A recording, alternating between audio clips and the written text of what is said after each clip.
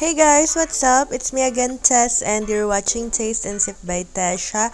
And today I'm gonna take you to a mini vlog about Tugawe Cove Cafe and the park at SM Naga City during my visit last month. First stop is Tugawe Cove Cafe. I went there with my good friend Waj, and as you can see, it is located in an old ancestral home here in Naga City. I will just put on the description the address so you can visit them.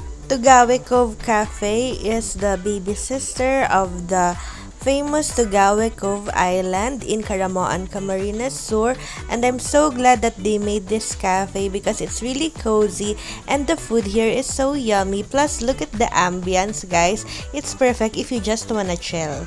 They have a wide variety of food from their menu. As you can see, they have rice plates, pasta, a la carte, sandwiches, among others. Plus, their coffees and shakes are to die for. We ordered longganisang lokban with kimchi on the side. And yes, guys, this is so yummy and it won't disappoint you. Next up is the Park Restaurant at SM Naga City. It is a famous branch of the Park Restaurant at Crown Hotel Naga. Actually, I did a review about this on their famous hungma bread and beef brisket noodles on my previous video. I will just put on the link on the description and here so that you can check about it if you want. And yes, I ordered the same thing because it's really my favorite when I'm at the Park Restaurant.